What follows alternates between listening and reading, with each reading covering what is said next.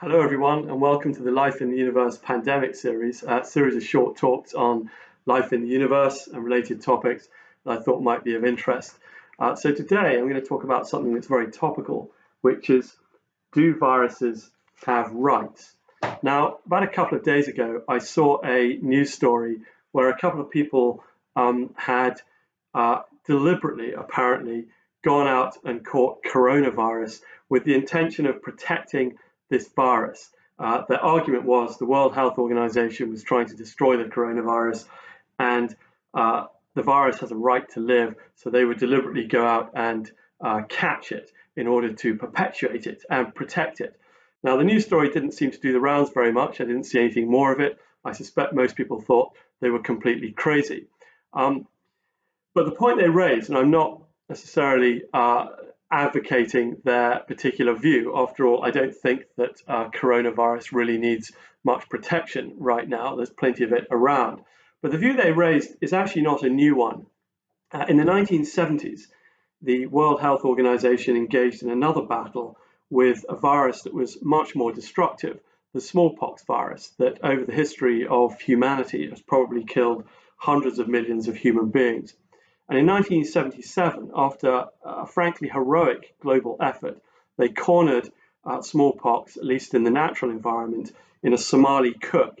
And after vaccinating this individual, the smallpox virus was declared banished from the world. Of course, not completely. The virus still existed in stocks in the Center for Disease Control in the US, and in Vector, which was is the Russian equivalent of the Center for Disease Control. Having said that, the virus was brought to the edge of extinction. And in 1976, just before this heroic effort was finally accomplished, Bernard Dixon, who was a popular science writer, wrote a very intriguing article in New Scientist entitled Smallpox, Imminent Extinction and an Unresolved Dilemma. And I personally think it's a sort of famous paper. It's not really a paper, it's more of a short opinion piece, but it should be more famous than it was, because he was raising the very question that I think these two individuals the other day were raising, which is, do viruses have rights? Now, of course, the first technical problem is whether we even think viruses are alive in any meaningful sense of the word. And if you're interested in that question, you can watch talk number 1 in this series, where I talk about whether viruses are alive. But that technical quibble aside, if we assume that viruses are part of the realm of living things, it does raise a question as to whether we have a right to make these things extinct. If I was to tell you that I'm going to go out and kill every polar bear in the Arctic, or get poachers to go out and kill every polar bear in the Arctic because, hey, they don't do much use, they're not very useful to anyone, why don't we just kill them all off and make them extinct, and then they won't continue harassing people in Canadian high Arctic communities, I think you would be appalled. In fact, if I suggested the deliberate extinction of any creature on the earth because it was causing human beings some trouble, such as lions or species of whales, you would also regard that as quite appalling. So why then do viruses come into the boundaries of creatures that we think should be destroyed or made extinct? Forgetting the fact that viruses may not be alive, you could apply the same argument to the Black Death bacterium. If I suggested that we might make the Black Death bacterium extinct, I'm sure many people would agree or think that that was a very good idea. And yet there is a living creature that is living on the earth, just like tigers and elephants, and has a right to continue its existence. What right do we have to make it extinct? Now, I think the intuitive sense that a virus like coronavirus or smallpox, as the case might be, should be driven to extinction is based on our idea that it causes great devastation to human society. And maybe it's the scale of that devastation that gives us the sense that maybe it wouldn't be such a bad thing if these things were made extinct. But it still doesn't change the fact that engaging in the deliberate extinction of any creature puts us on ethical territory that is extremely interesting and extremely problematic. Because if we really do think that living things have a right to exist and continue their existence, then what is the difference between a smallpox virus or a Black Death bacterium and a tiger or an elephant? They've all evolved, they're all here on the earth, they're all doing their thing. And the fact is that only a very small minority of microbes do devastation to humanity. So why should we obliterate some of these or consign some of these organisms to total extinction? One of the ways in which we can think about the ethics of bacteria and viruses is to think about, first of all, their uses to humanity. I don't think any of us would be in any doubt that microbes are useful to human beings. We use them to brew beer, we use them to make wine, to pickle our vegetables, to make cheese, and even to make drugs. And so microbes have what ethicists would call instrumental value. They have practical value for humanity. So no one is in any doubt that we should preserve microbes for their instrumental uses, just as we might preserve a rainforest because it produces us some useful products. There are all sorts of reasons for preserving and conserving all sorts of different creatures because of their instrumental, their practical uses to humanity. The ethical difficulties come about when we think about the intrinsic value, as it's sometimes called, and whether we even think that intrinsic value exists. And this is the idea that things have a value beyond their mere use. If you think, for example, about a pet dog, or in a more extreme case, a child, a pet dog or even a small child has uses to us in some way, but I think most of us would agree that these creatures have more than just practical use. Your dog is not just useful for you because it gives you the opportunity to go out and get exercise. I think most of us would think that dogs have some sort of intrinsic value. They should be valued for their own right, independent of whether they're useful to someone. If your dog is no use to you any longer, you don't go and extinguish it because it has no use for you. You think that it has a life worth living, that you have some moral duty to protect. This is the concept, in some ways, of intrinsic value, or at least part of the concept of intrinsic value. And this is where the microbes come in. Microbes have practical uses, but do they have intrinsic value? Do they have a right to carry on as they are, left alone to continue their own trajectory? And we should note that many bacteria do not do harm. Most bacteria do not do harm to humanity. And there are some bacteria that have been protected. If you go to the western shoreline of Australia, you'll come to Shark Bay, that contains within it stromatolites. These are giant mounds of microbes, about 1 meter across, made up of cyanobacteria that we think may have been some of the most primitive photosynthetic microbes on the Earth, or at least microbes that were capable of producing oxygen for photosynthesis. And these stromatolites are extremely rare. They are extremely impressive structures and rather wonderful structures. They're made of microbes, but you can see them with your own eye. And the stromatolites are part of a World Heritage Site. So in that case, the microbes are actually being preserved as part of this heritage site. They have actually gained protection. So compare that to our smallpox virus that was hounded down by the World Health Organization to the brink of obliteration, and our microbes in Shark Bay living in those stromatolites. So we can see this great complexity here. Some microbes do us no harm, some are very beautiful and form giant mounds, and we think they're worthy of our protection. Some of them cause such devastation that they deserve to go extinct.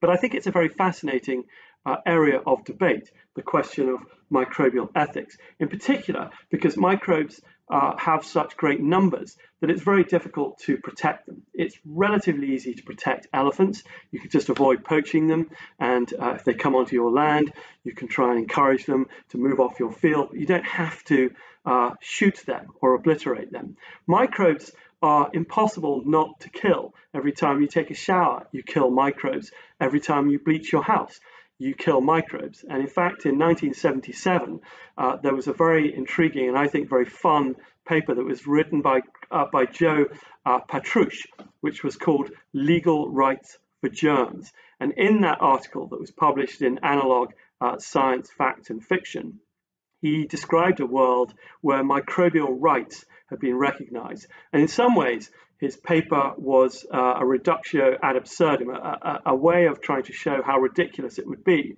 for microbes to have rights. And he describes a world where it becomes illegal to clean your house, and it's illegal to use deodorants. Anything that kills microbes is made illegal because germs have legal rights. And it's a reflection of what really would happen and how ridiculous the world would become if we actually recognized microbial rights. But it's an intriguing essay, because what it does do is bring into sharp focus the difficulty of trying to decide whether microbes have any claim to ethical value and therefore any claim to rights. Do we have any responsibilities towards microbes? Of course, our inability to live our lives without killing microbes does not necessarily mean there are no instances in which we can protect microbes. If you think about the stromatolites in Shark's Bay, we can protect those. So perhaps a proper ethics for microbes is to recognize that where there are microbial communities that we can leave alone, for example, microbes living in lakes or stromatolites living in the beaches of Western Australia, as the case may be, we should do our best to preserve them, partly because these microbes are a necessary part of the environment, and are a vital part of our planetary health. In fact, microbes play enormous roles, biogeochemical cycles as they're called, enormous roles in cycling elements on the Earth, from carbon, sulfur, iron, and all the other elements that churn through the crust of the Earth pass ultimately through microbes in most cases. So microbes form an essential part of the base of the food chain and the health of the biosphere. So perhaps we should protect them where we can, but if they cause huge devastation to humanity, perhaps we might think that it is worthwhile to try and hold down their numbers even to the point of extinction, such as smallpox and such as the national lockdown that I'm experiencing and we're all experiencing here in the UK because of the spread of coronavirus. We have no compunction or guilt about trying to stop the spread of coronavirus, in some sense killing off the coronavirus, trying to stop it from perpetuating itself. I don't think any of us are sitting in our homes thinking, oh, the poor old coronavirus, why are we trying to stop its spread? That's just like trying to kill off colonies or groups of elephants, or it's like trying to kill off rainforests. Why are we doing this? We should be letting the coronavirus express its full creative capacities and take over our society. I'm sure that apart from the two individuals who appeared on the news recently, most of us do not think that. And we think that because the scale of the destruction that this microbe can achieve with our civilization is such that we're willing to believe that our own instrumental interests, our own practical interests, overwhelm any intrinsic value that we might think individual bacteria have, or viruses, as the case may be, if you think that they're alive. So what is the answer to our question, do viruses have rights? I think almost certainly not, but do microbes fall into a realm of creatures where we should just completely ignore them and destroy them whenever we think we want to? I think that's going to the other extreme. I think there are microbes we can protect, and we should try and protect them if and where we can. In the case of coronavirus, I don't think we should be worried about trying to kill it off. I don't think it's necessary for anyone to go out there and infect themselves to protect the coronavirus. But I do still think there's an ethical quandary, as Bernard Dixon so presciently raised in 1976, about that final act of extinction. There is something buried in our minds that gives us a discomfort with the idea of finally driving even the worst microbe or virus on the Earth to its ultimate extinction. Ultimately, that ethical question may not be solvable, and we may not even want to drive viruses and bacteria to complete extinction anyway, because keeping stocks of those creatures might help us to do research and understand how we can make better vaccines. So from a practical point of view, driving a virus to total extinction may not be a good idea anyway. It may always be good to keep back some samples of that virus just in case it re-emerges like smallpox and we want to be able to study it. So it may not be a relevant question for us anyway. But do viruses have rights? I don't think so. Should we protect some microbes? Almost certainly yes. Should we drive viruses to complete extinction? Well, I think that's an ethical question that is extraordinarily fascinating, but from a practical point of view, maybe we don't want to make them extinct anyway. So those are just my views. You may have your own views, and while you're sitting at home confined in your house, maybe you might like to have a discussion with anyone else in your household about, do viruses, do microbes have rights? Should we care about the coronavirus? And would you ultimately be happy to be the person that pressed the button on making the coronavirus completely extinct if the last virus was alive on the earth? Have a think about that. Thank you again for joining me in the Life in the Universe pandemic series. Bye.